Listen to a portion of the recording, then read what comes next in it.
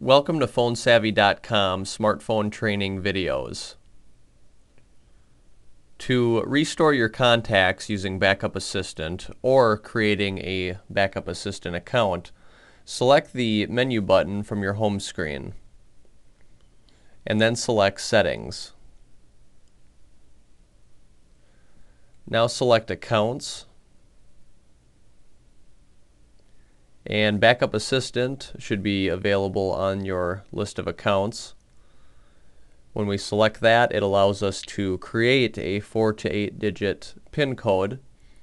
Enter that PIN code here and then retype it, and then select Submit, and that will create a Backup Assistant account for you, which will then store your contacts through the Verizon Wireless Backup Assistant site.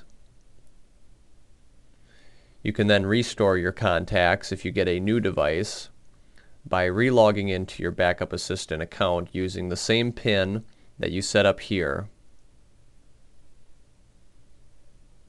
If you want to learn more about your device, visit PhoneSavvy.com, where we have over 40 training videos on the new Motorola Droid RAZR.